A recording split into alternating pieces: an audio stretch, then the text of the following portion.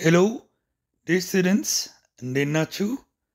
ይስሐቅ ነኝ ከማርቨል እንግሊሽ ቲዩብ። ያው ዛሬም እንደተለመደው አንድ ቶፒክ መርጬላችኋለሁ። ደጋግማችሁ ኮሜንት ላይ በጻፋችሁት መሰረት ስርዓተ ነጥብ አጠቃቀምና ካፒታላይዜሽን፣ punctuation marks and capitalization rules። በዚህ ቪዲዮ ስለ punctuation marks አሳያችኋለሁ። አጠቃቀማቸውንና እንዴት እንደምትጠየቁ በጣም ወሳኝ የሆኑትን እንዲሁም ደግሞ በሌላ ቪዲዮ ደግሞ ካፒታላይዜሽን ከዛ ሁለቱንም የያዘ የማትሪክ ጥያቄዎች የያዘ ደግሞ another ቪዲዮ። ምክንያቱም ቪዲዮቹ በጣም እየረዘሙ አሰልቺ ሆነዋል። በእርግጥ ያው ጠቃሚ እንደሆኑት ሁሉ ማለት ነው።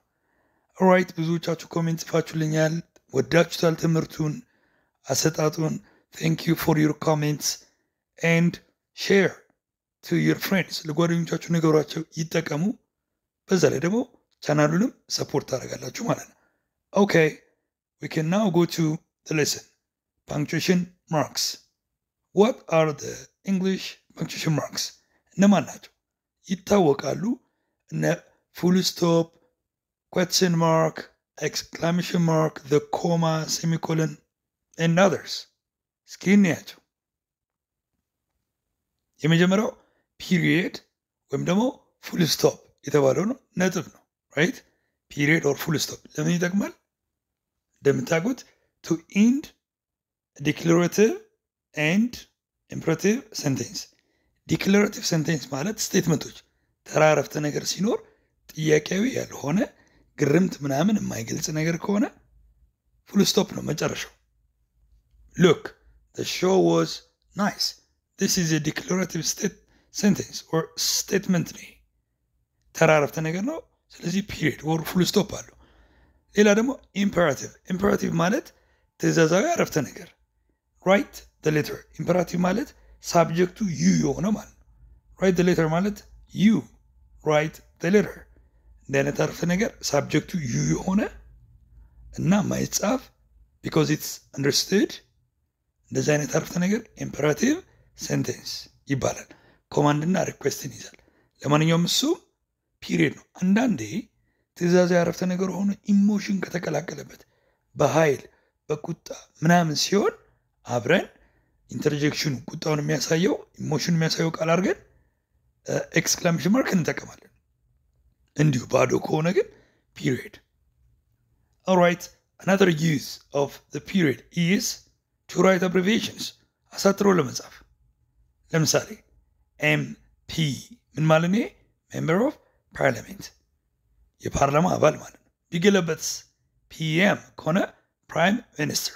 አሳጥረ ስንጽፍ ያ ነጥብ መጠቀም የምናውቀው ነገር ነው። ለምሳሌ ሚስተር ለማለት ኤምአር ከዛ ፉል ስቶፕ። እንደገና ደግሞ ሚስዝ ለማለት ቢፈለግ ኤምአርኤስ።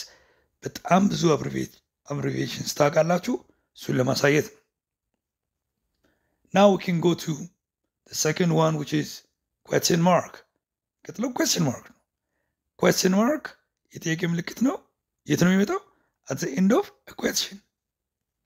ለምሳሌ are you ready for the exam? who is your English teacher? both are questions። ሁለቱም ጥያቄዎች ስለሆኑ መጨረሻ ላይ ጥያቄ ምልክት እናደርጋለን ማለት ነው። ሌላኛው ኤክስክላሜሽን ማርክ። ኤክስክላሜሽን ማርክ ቃል አጋኖ የምንለው ነው። ቃል አጋኖ ለማጋነን የምንጠቀምበት ነው። ምንድን ነው የምናጋነነው? ስሜት፣ ደስታ፣ ሐዘን፣ ቁጣ ምናምን። The same works in English. If we express deep feelings like anger, sorrow, surprise, joy ምናምን ኤክስክላሜሽን ማርክ እንጠቀማለን። Look, wow, what a t-shirt. ዋው ቲሸርቱ እንዴት ያምራል እባክህ። ሰው መገረሙን ነው የሚያሳየው። ሰው ምን ይጠቀማል ማለት ነው? ኤክስክላሜሽን ማርክ። ሄይ ጎ ዌይ። ጎ ዌይ የሚለው ትእዛዝ ነው፣ ሂድ ማለት ነው። አንተ ሂድ። ነገር ግን ሄይ የሚለው ሰውየው በንዴት በቁጣ እንደተናገረ ያሳያል። ሰው ኤክስክላሜሽን ማርክ ወደ ፒቲ፣ እንዴት ያሳዝናል። ይሄ ደግሞ ሶሮ ነው የሚያሳየው፣ ፊሊንግ ኦፍ ቢንግ ሶሪ፣ ማዘንን። ኤክስክላሜሽን ማርክ ውፕስ። ይሄ ደግሞ የሆነ ነገር ስንሰራ ፌል ስናደርግ ሰው የሚጠቀመው ነው አለ። ሶ ዳት ኤክስፕረስ ኢሞሽን። ስለዚህ ኤክስክላሜሽን ማርክ ማለት ነው። ሌላኛውና ዋነኛው ኮማ ነው። ኮማ has many uses ኮማ በጣም ብዙ ጥቅሞች አሉት። ዋና ዋና የሚባሉት በተለይ በእናንተ ደረጃ ልታውቁት የሚገባ ፈተናም ላይ አትኩሮት ሊደረግባቸው የሚገባ በምሳሌ ያሳያችኋለሁ። እስኪ አንደኛው it is used to separate words in a list ግልጽ ነው።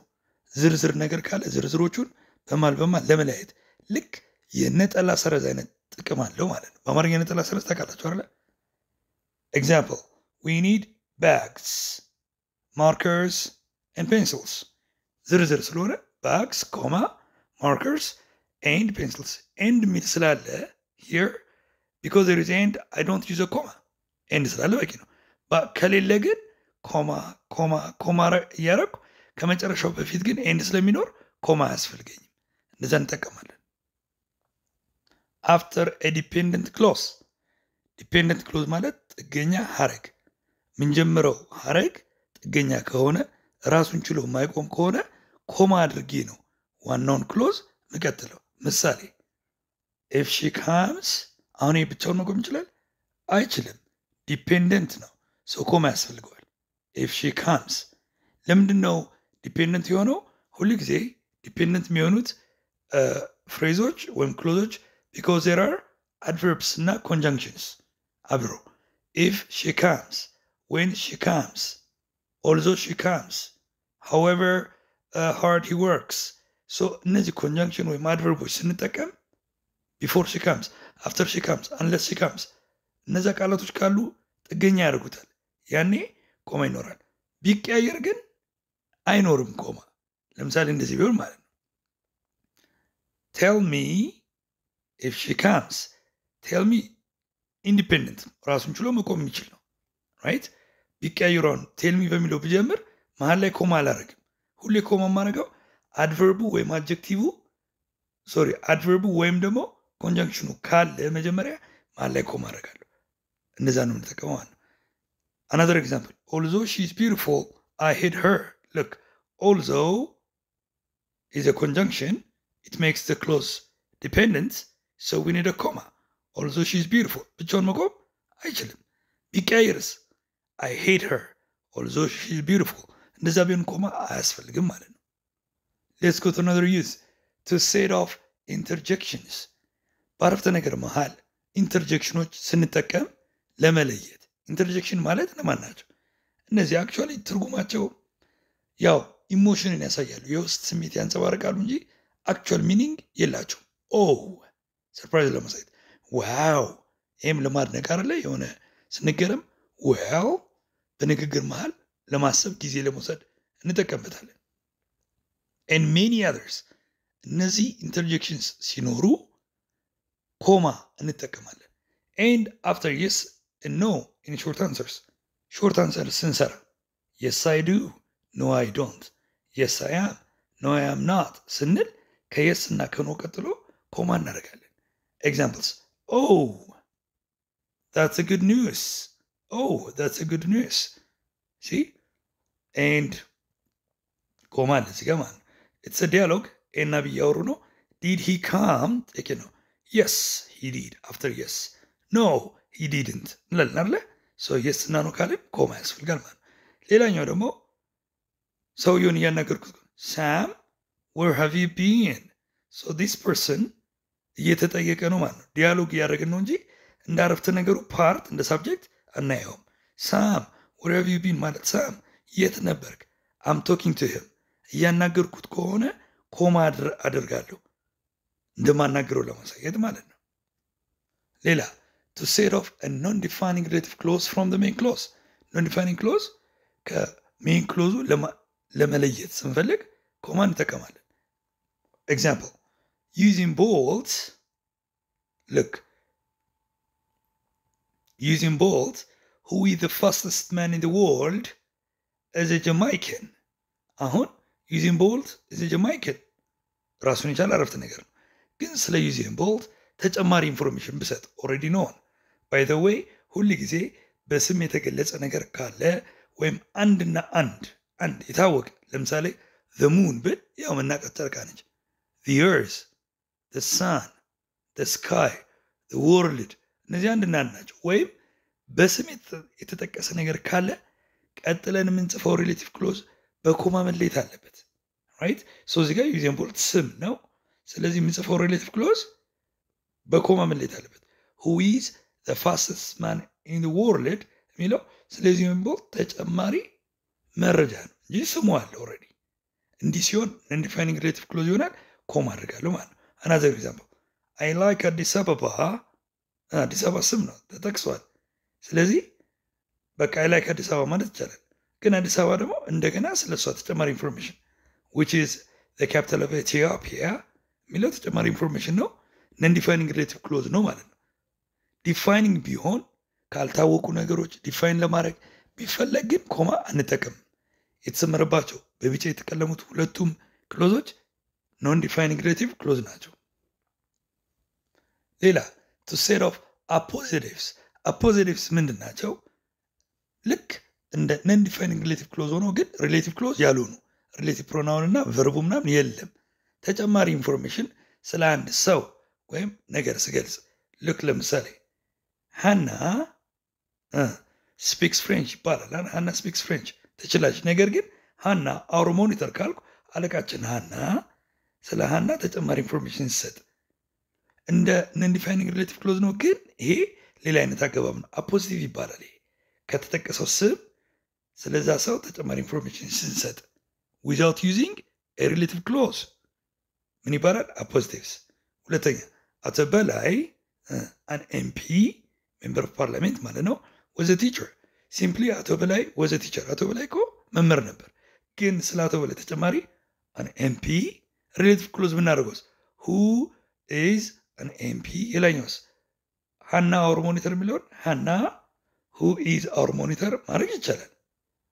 ያው አገባቡ ግራመሩ ሊያያል እንጂ ሐሳቡ አንድ ነው ማለት ነው። ተጨማሪ መረጃ መስጠት ነው። another use to separate a direct speech from the introductory phrase direct speech ሲኖር introductory phraseውን ከአክቹዋል ስፒቹ በኮማን ላይ ያለን ልክ አለም said ይሄ introductory phrase ነው ሪፖርት ማድረጊያው ማለት ነው። he said she said ምንለው ሪፖርት ማድረጊያው ነው።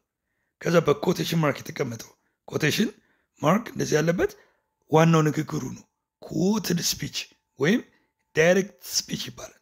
ይህንን ከሪፖርት ማድረጊያው ለመለየት ኮማ እጠቀማለሁ። አለም said ኮማ I like English እንደዚህ ይሆናል ማለት ነው። right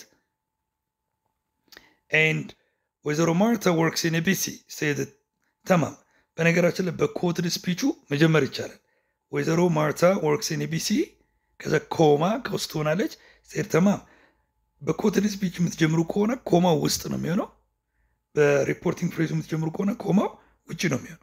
right to separate items in dates and addresses ቀን ስንናገር ወሩን ከዓመተ ምሕረቱ እንዲሁም ደግሞ የቦታ ስም ስንናገር ከተማና ሀገሩን ስንጠቅስ በከተማ ስምና በሀገር ስም መካከል ኮማ እናደርጋለን። ለምሳሌ I was born on 1st January 2003 ብዙ ጊዜ በወርና በዓመተ ምሕረት መሃል ጃንዋሪ 2003 ይሄኛው እንኳን ብዙ ጊዜ ላይኖር ይችላል። ቢኖርም ችግር የለም። ግን ኖርማሊ we are expected ምንድነው የሚጠበቅብን to separate the months from the year with a comma. We live in Addis Ababa, Ethiopia. Addis Ababa, Ethiopia. New York, USA. London, England. ስንል የከተማው ስም ከሀገሩ በኮማ መለየት አለበት ማለት ነው። ሌላ to set off the salutations and closings of a letter. ደብዳቤ አጻጻፍ ላይ መግቢያ ሰላምታና መዝጊያ ሰላምታ ላይ ኮማ እናደርጋለን። Dear Sir, Dear Sam, Dear Mr. አካሉ ኮማ። እንዲሁም ደግሞ ክሎዚንግ ላይ sincerely yours, faithfully yours, yours, forever እንዲሁም best regards ካልን በኋላ ኮማ እናደርጋለን።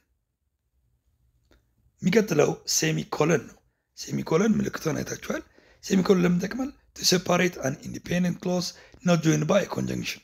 አንዳንድ ጊዜ ኮንጃንክሽን ሳንጠቀም ሁለት ራሳቸውን የቻሉ አረፍተ ነገሮች ሲኖሩ ብዙ ጊዜ ለማገናኘት ኮንጃንክሽን እንጠቀማለን። አያያዥ ያለ አያያዥ ግን ልንጠቀም እንችላለን። look my hobby is reading ከዛ full stop አድርጌ I read all kinds of books ማለት ይቻላል። ግን instead of period አንዳንድ ሴሚኮለን ልንጠቀም እንችላለን። እንደዚህ አይነት አገባብ አለ፣ ይጠየቃል። አድቫንስድ ሌቭል ላይ ስህተት አይደለም ማለት ነው። ፉል ስቶፕም ሊገባ ይችላል፣ ሴሚኮለንም ሊገባ ይችላል። ኦኬ ልዩነቱ ምንድነው? ፉል ስቶፕ ካረው የሚቀጥለው አረፍተ ነገር በካፕስ ይጀምራል። ሴሚኮለን ከሆነ በስሞል ሌተር ይጀምራል። ነገር ግን አይ ሁሉ ጊዜ ካፒታል መሆን ስላለባት ነው እዚህ ጋር ልዩነት የሌለው ማለት ነው። ሌላ to separate independent clauses that are joined by conjunctions like therefore however nevertheless hence otherwise እነዚህ የተሰመረባቸው ኮንጃንክሽኖች ሲኖሩ በሁለት ክሎዞች መካከል ሴሚኮለን እና ኮማ እንጠቀማለን። እንዴት? look ሜላት studies hard ሴሚኮለን ከዛ however ኮማ result is poor እነዚህ however nevertheless እንዲሁም therefore consequently otherwise hence በምን መሃል ይመጣሉ? ሴሚኮለን እና በኮማ መሃል ማለት ነው። ይሲ አንዳንዴ ፉል ስቶፕ እና ኮማም ሊሆን ይችላል። እነዚህ ቲፒካል አጠቃቀማቸው አገባባቸው ነው ማለት ነው። የሚቀጥለው ኮለን ነው። ኮለን ማለት ሁለት ነጥብ ማለት ነው። to introduce a list ዋናው የኮለን ጥቅም ምንድነው? ልንዘረዝር ስንል የሆነ ዝርዝር ለመጥቀስ ስንፈልግ ሁለት ነጥብ እንጠቀማለን። ሁለት ነጥብ ዋለ ማለት ቀጥሎ ዝርዝር አለ ማለት ነው። look the examples we need the following እነዚህን እንፈልጋለን። አሁን እነዚህን ዝርዝር ዘረዝር ነው። a book, a piece of paper, a pencil and a pen አሁን በዝርዝር ነው አይተም ሲነ ሊስት ከዝርዝሩ በፊት ሁለት ነጥብ እጠቀማለሁ ማለት ነው። ሌላ in a dialogue ከተናጋሪዎቹ አጠገብ እንጠቀማለን አይደል? ለምሳሌ here it's a dialogue ስቱደንት እና ቲቸር ያወሩ ነው። ስቱደንት ሁለት ነጥብ አለ። may I go out sir? teacher yes you may ዲያሎግ ላይ ሁለት ነጥብ እንጠቀማለን እንደዚህ ማለት ነው። ተናጋሪዎቹ ኤና ቢ ሊሆኑ ይችላሉ የሚያወሩት any people right?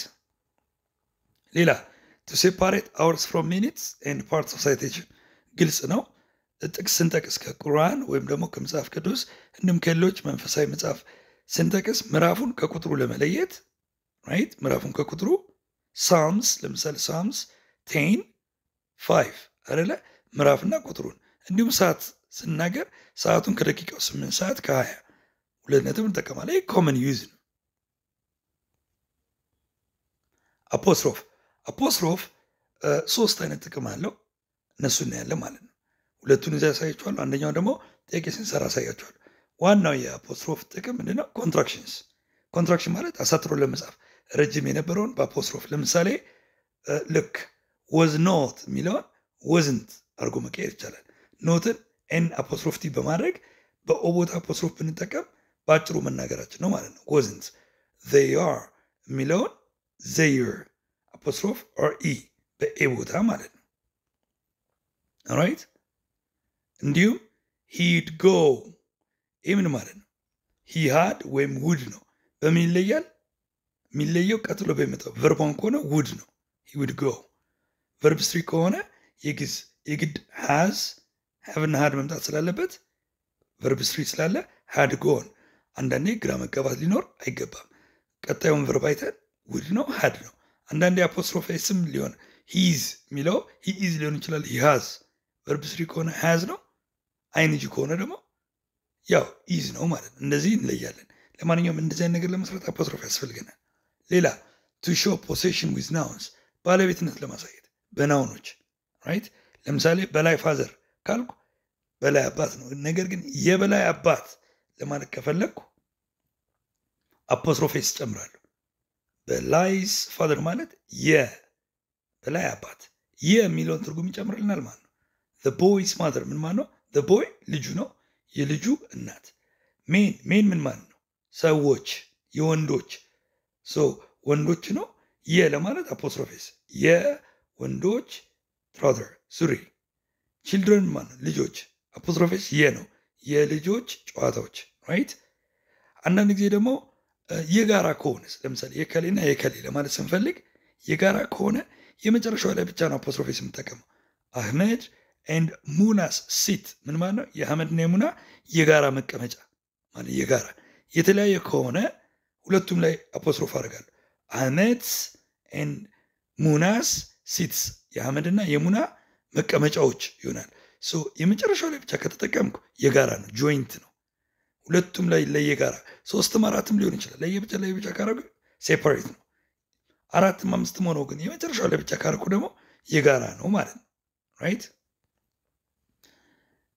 an apostrophe is used at the end of the possessive of a plural noun ending in s አሁን s ካለውስ ቃሉ ማለት ፕሉራል ስናደርገው ሊሆን ይችላል ወይም ቃሉ s ካለው ኖርማሊ አፖስትሮፍ ብቻ ነው የምንጨምረው s ከሌለ አፖስትሮፍ እናደርግና s እንጨምራለን ነገር ግን s ካለው ፕሉራል ከሆነ ለምሳሌ አፖስትሮፍ ብቻ ነው የምንጨምረው ለምሳሌ the students opinions ምን ማለት students ተማሪዎች ነው ስለዚህ ለማድረግ አፖስትሮፍ ብቻ ነው የምንጨምረው the students opinions alright students አለ የተማሪዎች ይሆናል ማለት ነው እዚህ ጋር teachers problems teachers መምህራን ነው anyway ፕሉራል s አለው አፖስትሮፍ ጨመርኩ ማለት የነሱ ማለት የቲቸርስ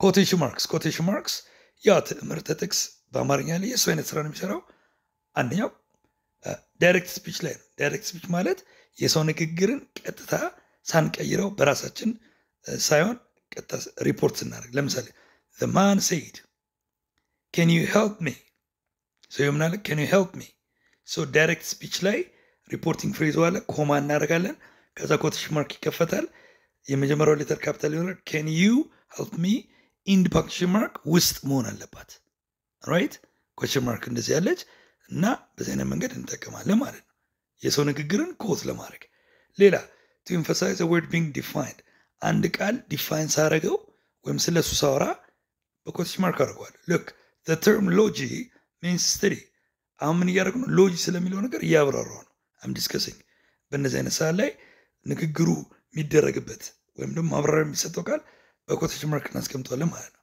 ሌላ to show that a word doesn't belong to the English language አንዳንድ ቃላቶች የእንግሊዝኛ ያሉን ለምሳሌ አማርኛ ቃላትን በእንግሊዝኛ ውስጥ የምጠቀም ከሆነ ከላቲን ከምናምን ያልታወቁ ከሆነ ምን አደርጋለሁ በquotation mark አስቀምጣለሁ ማለት ልክ እንጀራ eaten with what እንጀራና ወጥ እንግሊዝኛ ቃላት አይደሉም አለመሆናቸውን ለማሳየት በquotation mark እንደዚህ usually በሲንግል quotation mark እንደዚህ እናደርጋለን ማለት ነው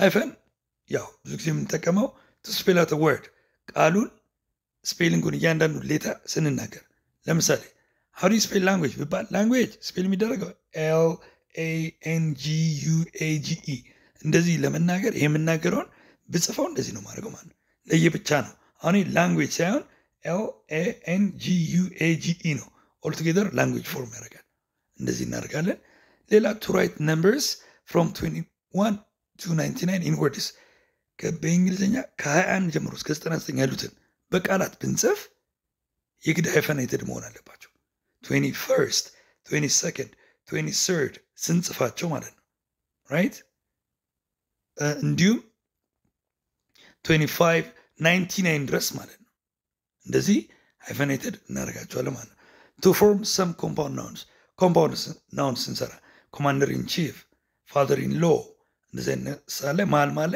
ሃይፈን እናደርጋለን ማለት ነው well we have now come to the exercise ልንሰራ ነው እነሱን እንሰራለን ፈጠን እያለን እንሰራለን ቀላል ናቸው ባልናቸው መንገድ እንሰራለን ማለት ነው አንደኛ ሀሊማ said I will do it ይሄ ምን አለ እንደምታዩት ሀሊማ said ካለ ዳይሬክት ስፒች ነው እንዴት ነው እስኪ ስርዓተ ነጥቦችን የምትጠቀሙት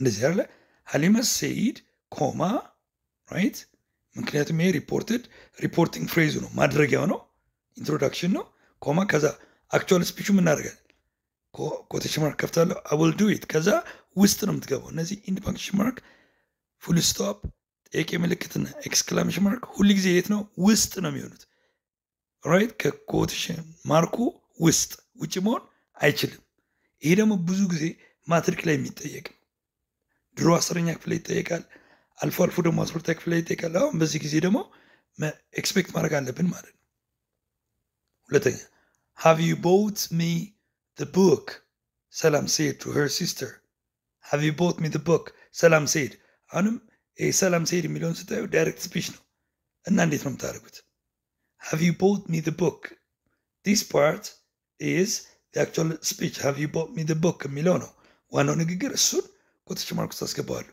ጥያቄ ስለሆነ ከነጥያቄ ምልክቱ ማለት ነው እንደዚህ ማለት have you bought me the book ከዛ ጥያቄ ምልክት እዘጋለሁ ውስጥ ነው ማስገባት አያችሁ።